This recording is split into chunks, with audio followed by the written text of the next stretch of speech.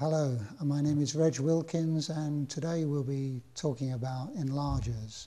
Here we have a very basic enlarger.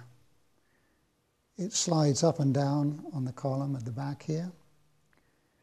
We have a light source within and the light travels down through this bellows.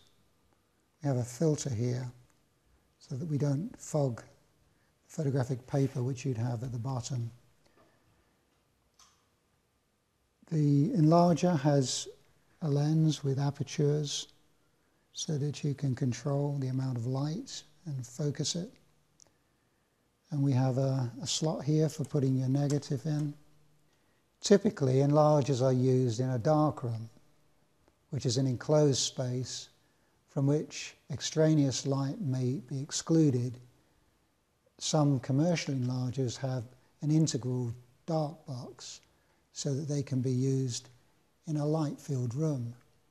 Basically, your negative is put into the enlarger through which the light passes onto sensitive photographic paper and records your image in a solid form, which we call a print.